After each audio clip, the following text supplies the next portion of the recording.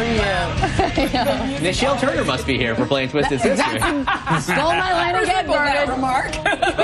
You should embrace it. All right, so Halloween is just around the corner, less than a week away. One university dean is taking steps now to make sure costumes on her campus are politically correct. Would you believe? No cowboys, no Indians, and even a lot of other stuff. Nichelle, what are the details? Yeah, there's a lot of no's here, Yeah. Kate. There definitely is. We're talking about the dean at the University of Colorado Boulder. She wrote a letter to students. Her name's Christina Gonzales, and what she did was she condemned a bunch of costumes for Halloween that she considers offensive, overly sexual. Let me give you some of the ideas of what she considers on her no list. She says, blackface costumes, of course, sombreros, over-sexualized costumes like geishas, stereotypical costumes like cowboys and Indians. She also condemned having theme parties like hillbilly parties or ghetto parties because she said she wants the students to think about the impact that this can have on the community. Now, there are two schools of thoughts here. I mean, is she just being preemptive,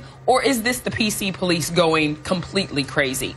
And I'm not really sure where I fall, because I understand what she's saying, and I get some of the things that she doesn't like, but yeah, maybe it is going a bit too far. I'd like to know what she thinks is an acceptable costume then, Right. because there seems to be more no's on the list than approved, but they're not technically banned. Can students students aren't going to face any kind of penalty if they're found wearing said costume? No, they're not. They're not banned. They're not going to get in trouble if they want to wear these type of costumes, but they are frowned upon. And this isn't the only university that's doing this. This also happened at the University of Minnesota. Why do it Ohio if there's no State teeth? University. Why are you doing it? Why say it? That's a very good question. You can make kids think about it, right? It's something worth thinking about. Look, there was a time I was in college, and you would go to these Halloween parties, and like every woman at these parties was like a French maid or a sexy cat. I didn't even know cats were sexy, and there were like 400 sexy cats.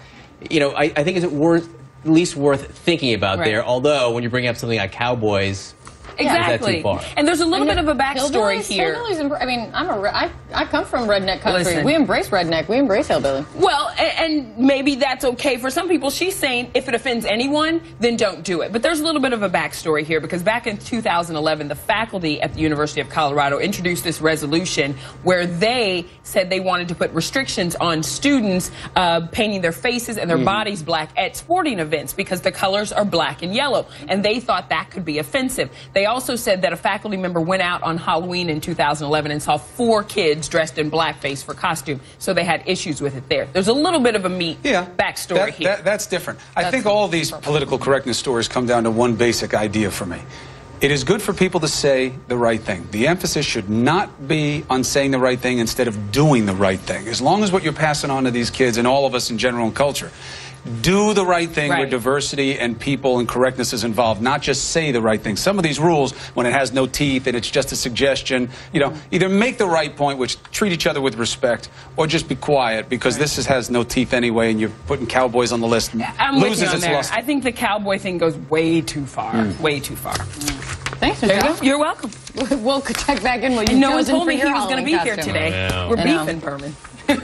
These two. That's why we separated you. Red Sox, Cards, you stay here. True. That is Who true. knew we were going to be the reasonable folks on the table? This is very awkward. Please, quick, get us to break.